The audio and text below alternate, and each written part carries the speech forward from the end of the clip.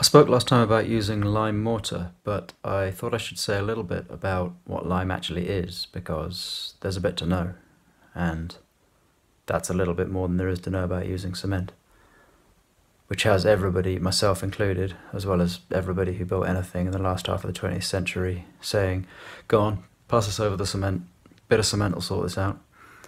And I think it's a shame if that little bit of knowledge acts as a barrier to people using lime. So this episode aims to answer the question, what is lime anyway?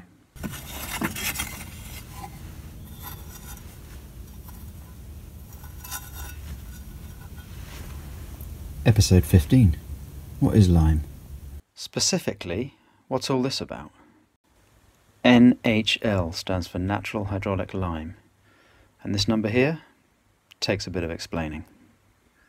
There are two types of lime, air lime and hydraulic lime. Air lime cures in the presence of CO2 from the air by a process of carbonation, and hydraulic lime cures in the presence of water in a process of hydration.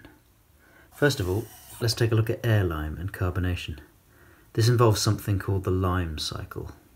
To make it nice and clear, I've got the lime cycle written on the front of the concrete mixer here.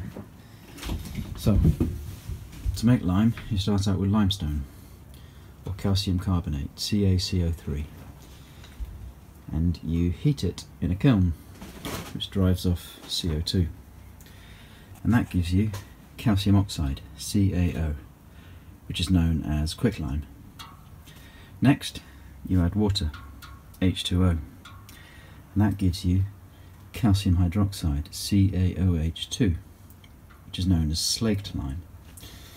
And then the final part of the cycle is that in the presence of air, you reabsorb CO2 to get back to calcium carbonate, CaCO3. So if I crank up the mixer, we can go once around the lime cycle, which is what happens if you were to use air lime in a building. You start out with limestone, put it in a kiln, heat it up and drive off the CO2. And you get quicklime, which is highly reactive and a bit dangerous, so you put water on it. And you get slaked lime. Next thing is you put it in a building and wait for it to reabsorb the CO2. And you get back to limestone.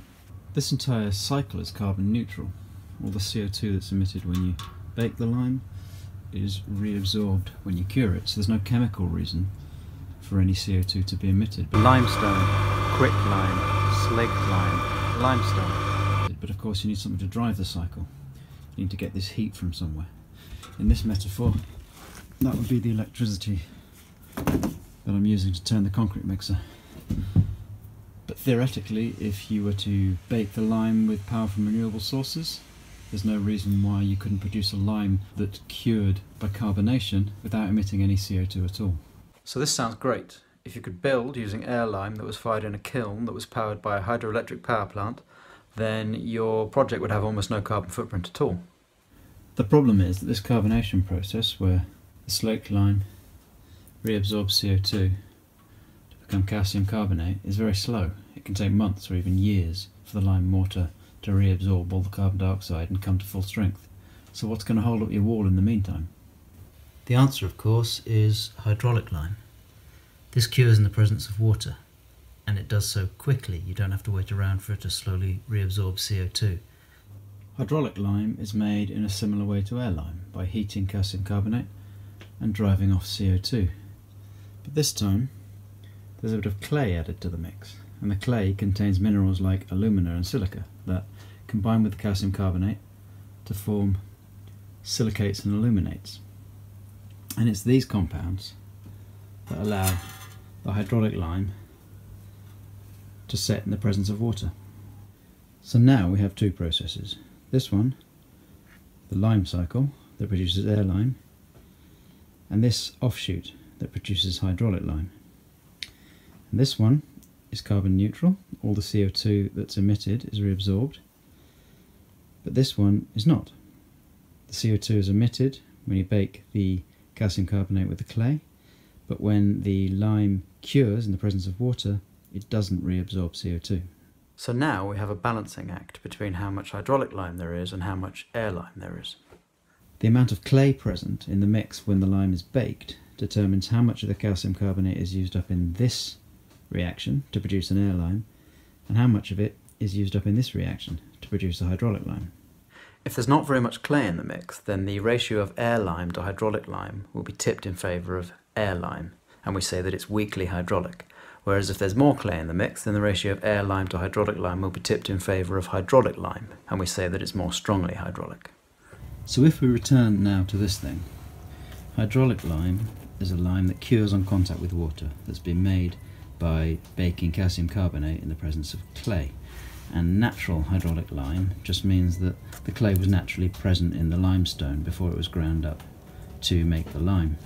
But this would more accurately be called natural semi-hydraulic lime, because it actually contains some hydraulic lime and some air lime, with the ratio being determined by how much clay was there when it was baked.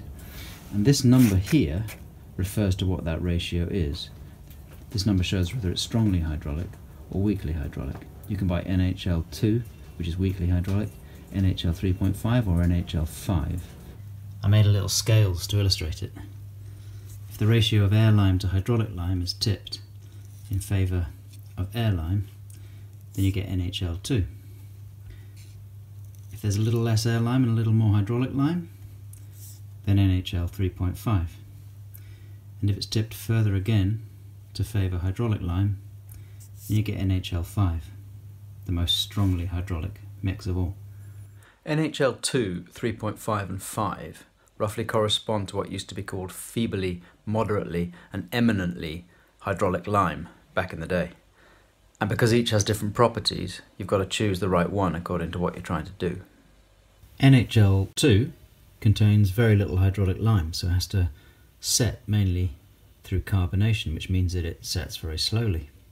That also means that it's more vapour permeable and less waterproof.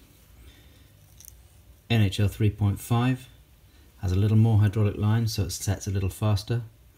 It's a little less vapour permeable and it's a little more waterproof. And NHL 5, with the most hydraulic lime, sets most quickly, is least vapour permeable and is the most waterproof. This means that if you were going to be working indoors or outside on something that was sheltered, you might use NHL 2, and if you were outdoors on a wall that was going to get a bit of rain but you still wanted it to be breathable, you might use NHL 3.5. And if you're working on something that had to be strong very fast or was going to be really battered with rain, like a chimney perhaps, you might use NHL 5. Remember as well that it's only air lime that reabsorbs CO2 while it's curing. The more the ratio is tipped towards hydraulic lime, the less CO2 will be reabsorbed. So NHL 2 reabsorbs the most CO2, NHL 3.5 a little less, and NHL 5 absorbs the least CO2 of all. This means that if you want to minimise the carbon footprint of the mortar that you're making, you need to use the most weakly hydraulic NHL that you can that will still do the job you need it to do. That is, the NHL with the lowest number. And that's why you don't just buy NHL 5 because it's strongest. So that explains what lime is. One last thing that might be worth mentioning is the possible confusion between the word hydraulic and the word hydrated. Hydration is just the process of adding water to something. And if something has already had the water added, then it's hydrated. Whereas hydraulic refers to when the lime sets in the presence of water. So quicklime needs to be hydrated to make slaked lime, but hydraulic lime also needs to be hydrated to make cured hydraulic lime. Here it is in a bit more detail. When air lime is made by baking calcium carbonate to make quicklime, adding water to make slaked lime is a process of hydration. If you just add enough H2O to turn the calcium oxide into calcium hydroxide, you end up with a dry powder called dry hydrated lime. If you add an excess of water, you end up with a hydrated lime putty.